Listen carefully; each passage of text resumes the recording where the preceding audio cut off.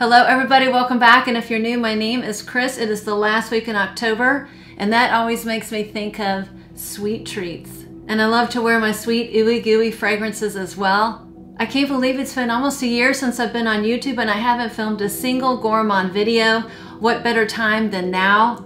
I pulled about 25 fragrances at first, and guess what? They do not fit on my mantle, so I had to narrow it down to 15, and they didn't even include my vanillas. I'm going to do a separate cold weather vanilla video in about a week or two. So if you want to see what I have pulled for my ooey gooey, yummy delicious gourmand video today, well, please keep watching.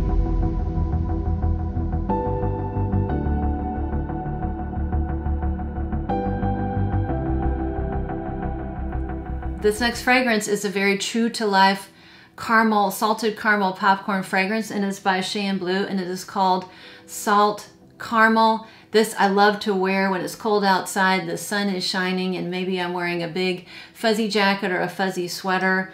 The notes in here are pretty straightforward. There's salt, caramel, tonka, and sandalwood. Oh my gosh.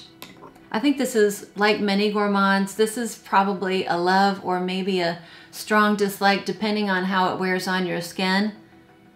It is such a true to life salted caramel popcorn fragrance, but in the dry down it becomes more of a like a caramel biscuit to me, and just yummy. Love it. Starting my list with this one. Next one up is one of my very favorite gourmands. It is one of my favorite chocolate-based fragrances or chocolate-centered fragrances. It is by Montale, and it is called Chocolate Greedy. I absolutely love this. This just blew me away when I first sampled it. This has cacao, vanilla, it has tonka. I believe it has like a bitter orange, maybe some dried fruits, and coffee. And to me, this just smells like powdery, chocolatey, vanilla goodness that smells like a packet of freshly opened hot cocoa mix, or even that cereal, like I think it's Cocoa Pebbles. That's what it smells like to me. It is a perfect, yummy, scrumptious gourmand that I love to wear this time of the year. Next one up is my scent of the day. It is one of the very few lemony gourmand fragrances I wear in the cold weather because it's one of the few or the only lemon-based fragrance that actually holds up in this cold weather. Not only does it hold up, but it is a powerhouse. This is a powerhouse fragrance. I think you know which one I'm talking about, especially if you saw my Instagram account today or yesterday. And it's by Kerosene. This is called Unknown Pleasures. Oh my goodness gracious. This is a lemon balm with Earl Grey tea and waffle cone. The lemon is sweet and strong. The tea has a nice, gives it a nice earthiness, just a touch. This is not earthy, but just kind of keeps it from being overly sweet. And there's just a perfect amount of sweetness. The vanilla and caramel notes do kind of conjure up a waffle cone situation going on in here.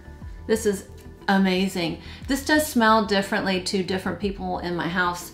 My husband thinks I smell like Thai food when I wear this, and my daughter says I smell like a coconut cookie, but I get like lemon caramel goodness that lasts all day, and it is one of my favorite gourmands.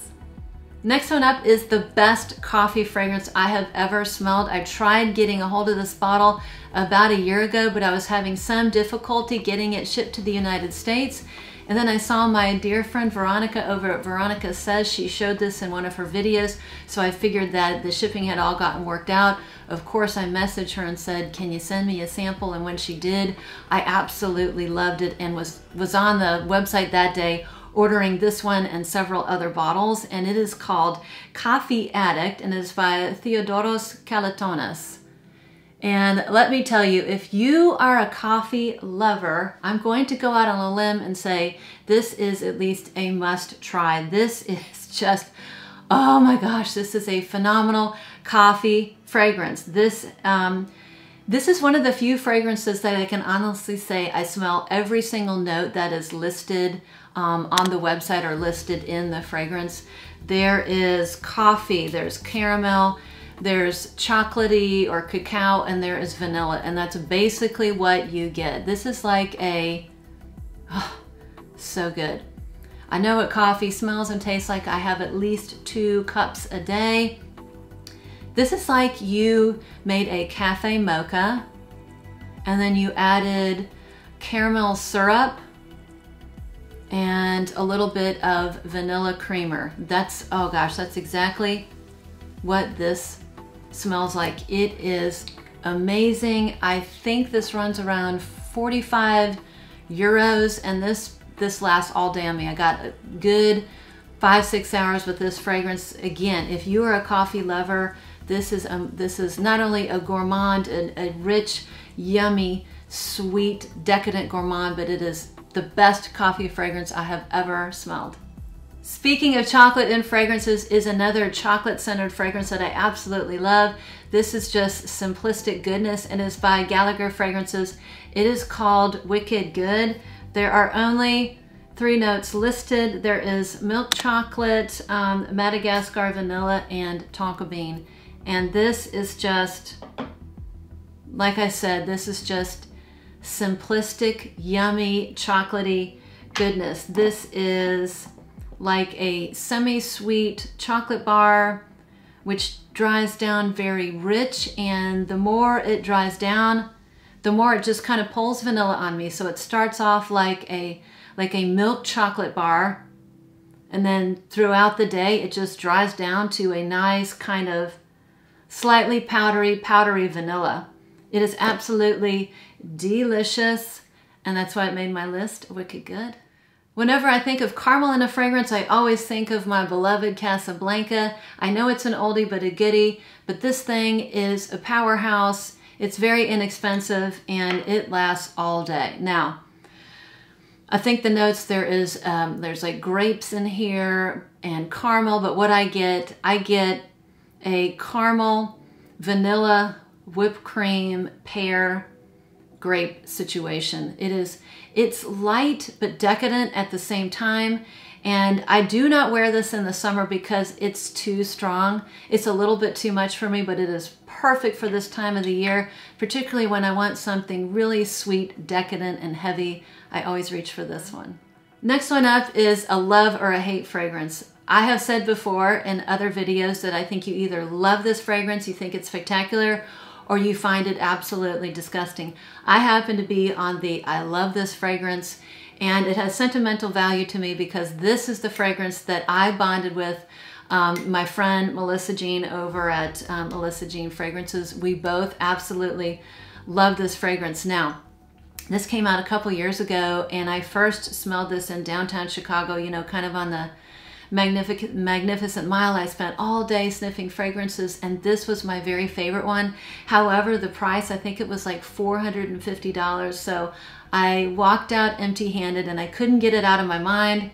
And then about sometime last year, maybe early 2020, I found this on a discounter website.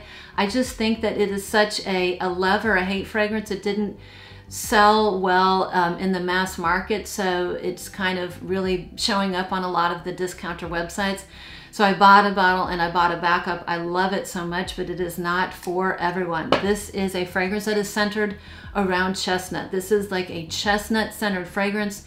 It is a milky fragrance with like a toasted chestnut. This has coffee, this has cacao, this has vanilla, this has sandalwood, this has some sort of peppery spice. Maybe it's just pepper, but there's definitely a peppery hit off the top that kind of lasts throughout the fragrance.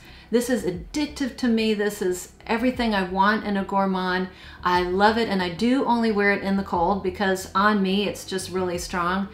And I think I heard my friend Melissa Jean describe this as smelling like Cinnamon Toast Crunch, and I get that, I really do. But oh my gosh, one of my very favorite gourmands to wear this time of the year. Another Gallagher fragrance, another one of my very favorite gourmands. I only wear it this time of the year when it's cold because it is strong, it's a powerhouse, and it is sweet. And it is called Rosé All Day The notes are right on the front. There's apple crisp plum. There is brown sugar, tonka bean, and a note of stainless steel, which for me is very hard to describe. It's more of a textural thing and almost spicy, but this is just, oh my gosh. I think again, this is another kind of a, you either absolutely love it or you don't care for it at all. I absolutely love this fragrance and wear the heck out of it this time of the year. Next one up is a Gourmand that I have been loving for a couple years. It is a perfect transitional scent. It's a great scent for the fall, and I love it because it is an apple scented fragrance, and I have seen it on other videos, so I know it's getting love out there as well. And this is called, I'm just gonna shorten it by saying La Danza. Okay, this is La Danza, and I think this translates into the dance of the dragonflies or the flight of the dragonflies, but it's a very light gourmand. This is a light, airy gourmand. The star of the show is like a red apple. This is red apple, this is whipped cream, this is cinnamon, a little bit of light woods, probably cedar or sandalwood, and a splash of caramel. This just screams this time of the year, end of October, fall, heading into the winter. Delicious. Next one up is one of my very favorite Gourmands. This is a fragrance I absolutely love to wear in the colder months. I wish it was just a little bit stronger, but I love it nevertheless. It is by Tiziana Terenzi, and it is called Al Contrario, which translates into to the contrary, and I think that's because of the notes listed. It has some delicate notes and it has some stronger notes. So the delicate notes listed are, the floral notes are orchid, there's vanilla, there is cacao, there's hazelnut, ebony woods. Oh my gosh, so those notes just kind of come together and make just such, in my opinion, a spectacular, yummy gourmand. Oh my gosh, this does dry down into what I feel smells like a vanilla pudding meets a tiramisu cheesecake. That's what I get out of this. Oh, so good. Love the fragrance. Not a fan of the bottle. Not a fan of the big bottle. So you have this huge lid, and the teeny part where the fragrances is this teeny tiny part. But anyways, absolutely unisex or shared fragrance, and this is light. You have to be heavy on the trigger. You have to overspray and kind of spray again if you want to smell this throughout the day. But I'm willing to overlook the somewhat lack of strength and lack of longevity, because to my nose this smells so spectacularly good. Another gourmand I love to wear this time of the year is one by Killian Share. This one is called Angel Share. I think everybody is familiar with this, or has heard of it at least, and that this one is centered around cognac, the note of cognac, but it also has cinnamon, it has tonka, I believe it has oak or some other wood. Oh my gosh, this is so yummy. But this kind of smells like a really rich, sweet apple cinnamon, like an apple cinnamon cider or an apple pie, something somewhere in the middle of there. Just, it's boozy, it's gourmand, it kind of screams cold weather and cold weather holidays. It's light and strong at the same time. So I absolutely love it. It's going to get a lot of use the next couple months. Next one up is just a super fun, sweet fragrance from me. I have loved it ever since I got it. I think the beginning of 2020. I saw it in a magazine and I ordered it and fell in love with this one and many from the line. This is by the House of Kyse. She's kind of the queen of gourmands, at least the queen of inexpensive, fun gourmands in my opinion. This is a super sweet, marshmallowy vanilla. The notes in here are marshmallow, sugar, and vanilla. So much fun to wear. This is just a very true to life, puffy, sweet marshmallow. And I have a good friend, Susan, who is a fragrance aficionado. She knows more about vanillas. She has tried more vanillas. She has probably tried fragrances that none of us have heard of. And I sent her, we did this kind of fun little hidden sample swap, a mystery swap, where I sent her tons of samples, and they were labeled 1, 2, 3, 4, 5, 6, 7, 8. And I didn't tell her what the fragrances were, and I asked for her to tell me what her favorites were. And out of all of them, I had some fragrances that were in the $300 range and some that were very inexpensive. And this one was one of her very favorites. She absolutely loves it. This is just, if you like sweet, fun, vanillic, marshmallow fragrances, this one is hard to beat, particularly for the price. I'm gonna end the list with another Kyse fragrance, another fun, whimsical, super sweet gourmand fragrance that I absolutely love. This is called Gateau de Carnavale. I can assure you a bigger bottle is in my future, but I want to be responsible and finish off my small bottle first. This basically means carnival cake, and that's exactly what it smells like. I think the 4 notes in here are cupcake, brown sugar, vanilla, and apricot, and it just smells exactly like a carnival cake or a funnel cake that has whipped cream poured on top of it. This is so good. This is buttery and sweet and cakey, and oh gosh, it's just a foodie vanilla all the way. This one is not as strong as Delizia de Marshmallow, but I can get at least 4 or 5 hours of this one I love. Not for everybody though.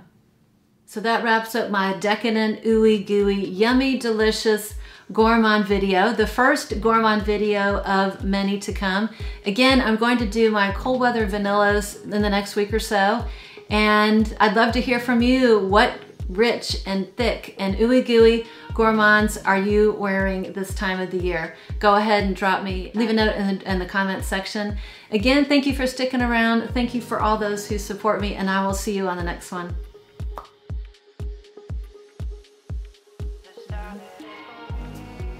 Yes, I have a day off.